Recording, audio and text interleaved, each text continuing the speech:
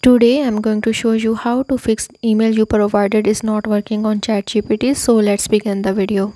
To begin with, here I am going to click on the three dots at the top, and now I will click on the settings option. Once I clicked on the settings option, now it will take me to this interface here.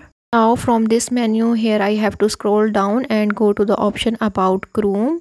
Now I will check if there is any update available for Chrome. It will automatically update your Chrome. Now again from the left menu I will click on the privacy and security option.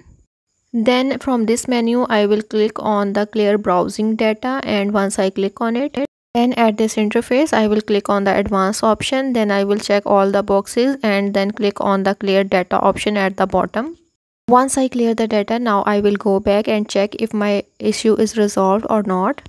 But if this doesn't work for you, now you have to again click on the three dots at the top, and once you click on it, here you have to click on the extensions option. And now I have clicked on the extension option. Here I will click on the save page option at the top, and once I am there, here I have to disable all the extensions that I have enabled.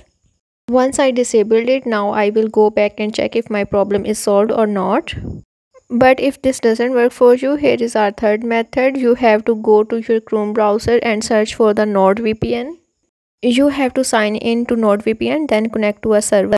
Once you have connected a server, now go back and check if your problem is solved or not.